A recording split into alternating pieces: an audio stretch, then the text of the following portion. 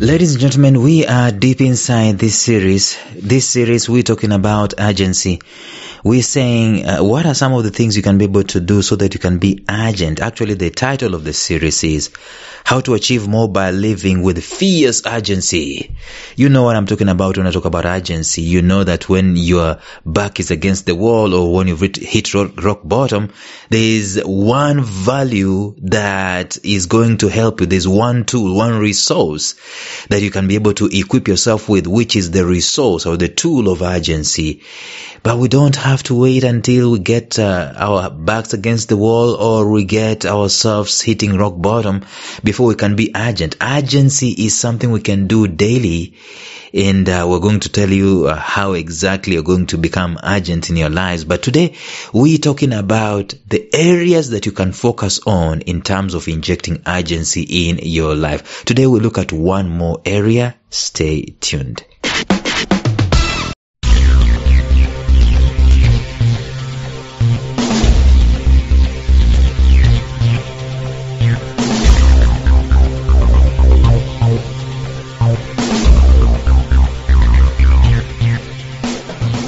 Welcome to the Life Signatures podcast with Lawrence Namale. Lawrence is a life coach, author, and keynote speaker who loves to tackle different topics on purpose, productivity, and resilience. His mission in life is to awaken all your boundless possibilities available in you. Life Signatures podcast is dedicated to bring to reality every single person who knows that deep down in their gut, there's got to be more to life than this. And now, here is your host, Lawrence Namale.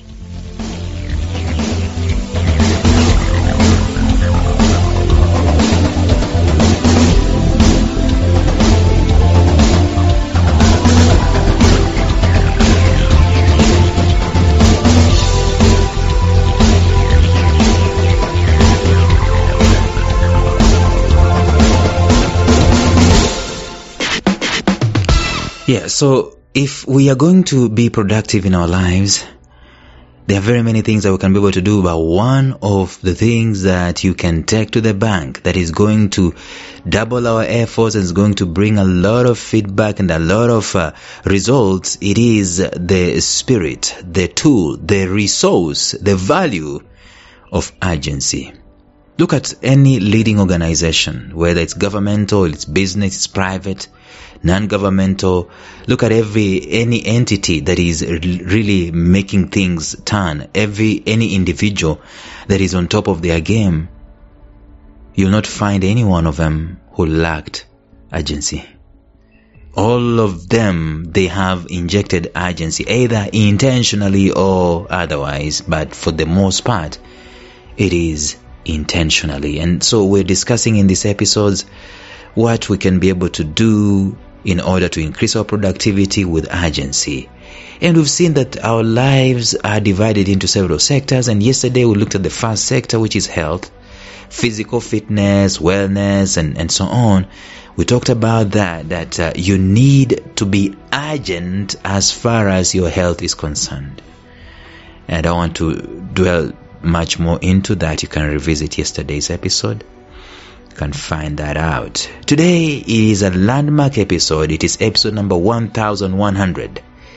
And one of the things that I want to do in this episode is to talk about one of the most powerful areas of life, without which there is no humanity. And I'll start with sharing with you a story that I don't remember very well, but I can piece it together so that we can just get the concept. This story is by a motivational speaker. It is one of the most powerful stories you can hear, you can listen to. And so this motivational speaker is raised up by his mom, I think single mom, and all this while, as this mom is raising him, the boy is boisterous, he's righteous, and he's not heeding to the mom, he's not having a good relationship with the mama, and all the while he's out there partying and doesn't give mama his time and so on. So one day he's in a foreign country, and in his hotel the phone rings.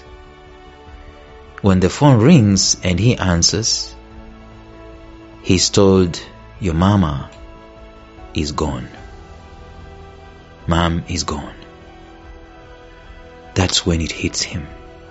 He bangs the phone back and dashes out of the hotel room and just runs into the streets, not knowing where he's going.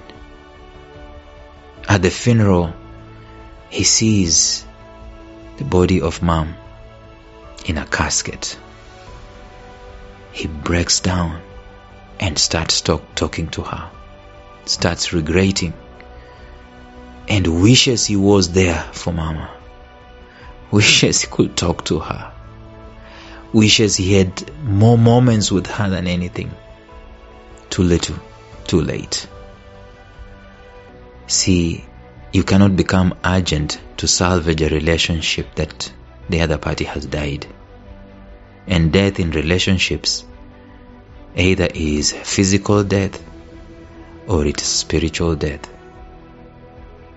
Let me tell you something about relationships, because that's the other area of urgency that I want us to talk about. The spiritual death normally precedes the physical death.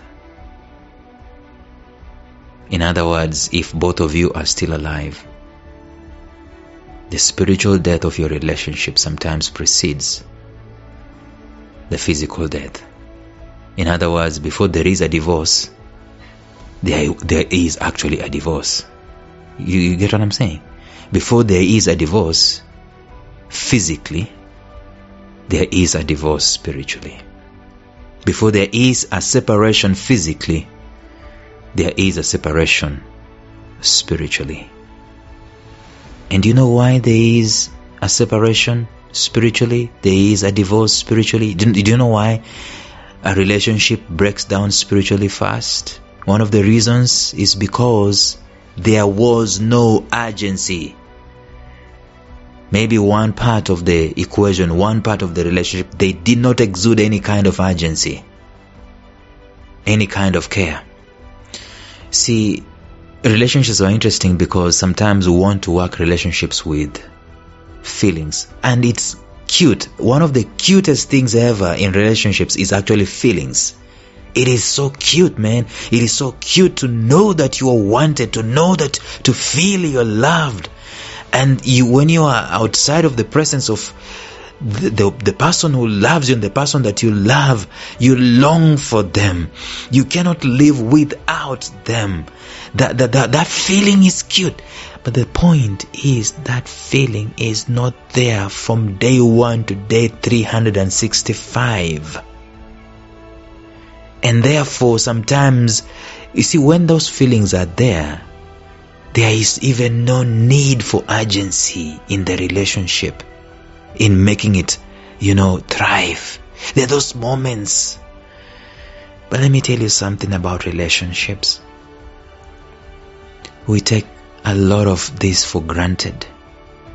And when those feelings are not there, it doesn't mean that the relationship has ended and so on. When the spiritual part is not there, it means we need to work on it.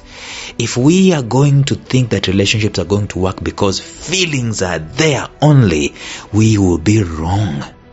We need to become urgent with our relationships so that they can be able to thrive. Statistics of marital breakdowns, even in the so-called Christian circles, are astounding. I mean, breakups upon breakups upon breakups, and disharmony, disunity, and abuse, and so it's heartbreaking, man. And I can boil this down maybe to one thing, or one of the things is lack of urgency in our relationships. When things go wrong in a relationship, where is the urgency to find a respite immediately? The other party was wrong, words were exchanged, cool off, yes, but even as the Bible says, before the sun goes down, that particular day, why can't you guys have a talk? Did you notice one thing, by the way? It's very interesting and very powerful. When there is a breakdown in communication, or you've thrown words at each other in a relationship, and then you sit down and you start ironing it out and you start talking, did you know that it brings you even much closer? When you understand the other party, when you talk issues out, especially if you're not accusing one another, but you talk issues out. Urgency in resolving, urgency in forgiving, urgency in proactivity in the relationship, whether the feelings are there or not. I remember Tony Robbins saying something about his relationship with his wife. He says something very powerful. He says that your physiology connects to your psychology, and therefore he gives this idea that when he is coming back home from work, his wife is coming back and he's at home, they have made it a ritual. I don't know if it's true or not, but that's what I heard him saying. They made it a ritual to run at each other. See how a dog normally greets you? Let's learn from the dog. When your favorite dog, when the dog sees you at the gate, tell ya, the tail is being wagged violently. He's doing cartwheels. Okay, not cartwheels. He's running around in circles. He's jumping up and down, barking, excited to see you. What does that do to you? When the dog does that, what does it do? It warms your heart. But what we do as human beings, it is the opposite. You see your spouse coming through the door and you pull this long face like a mule. Like the mule has been baptized, a Missouri mule has been baptized in lemon juice. There are no greetings, no ceremony whatsoever. Let me tell you, our physiology, our body language, there has got to be urgency injected in our body language as far as our relationships are concerned. So that when we see the other party coming, we run to them, we hug them. Some of us, we don't hug, we don't kiss, we don't look each other in the eye and just regard each other for a minute. Don't dance. No physiology that can affect our psychology in our relationships. No urgency at all as far as that is concerned. Let me tell you, the other area of life that we need to inject urgency in is the area of relationships, whether they are marital relationships, they are family relationships, children and parents and children, and it's work related relationships. Whatever it is, we are social beings, we're social animals, human beings. Like I said earlier on at the beginning of this episode, you remove this aspect of life from life, they are no human beings. We are social animals, we are meant to relate. But one of the areas that we don't focus on a lot and we don't put urgency in that area is relationships. We have invented phones and games and TVs and gadgets and electronics, so much so, and work, so much so that we don't have urgency as far as relationships are concerned, and our relationships are dying on a daily basis at a very fast pace, at a very fast rate, because we don't have any urgency. Let me ask you this question, my friend. On a scale of 1 to 10, 1 being false and 10 being true, how urgent are you in your relationship, in your intimate relationship, in your family relationship, in your work relationship, on a scale of 1 to 10? You know that for a fact. Especially in these intimate relationships, when we are waiting for the feelings to come or the feelings to come back, it's not going to work that way. Feelings will need to be led after the feelings have been evaporated. That is another area of life, guys, that we need to focus on and inject urgency in it. And I don't want to spend more time talking about that, but let us do something about our relationships and inject urgency in them. Let us not wait until we get a phone call. Mom is gone, dad is gone, your wife is gone, your child is gone, or they are sick, or they can't talk anymore, they can't recognize you anymore. Come on, let us be urgent. A phone call a day. My friend gave me a challenge to be calling my father every day, and I failed miserably. Maybe if you can't do it a day, do it a week. Or if you can't do it a week, do it a month, but just let it not pass through a month. Be urgent as far as these things are concerned. You understand what I'm saying? Okay. Tomorrow we'll look at another area that you will need to inject urgency in your life in. But until then, bye-bye.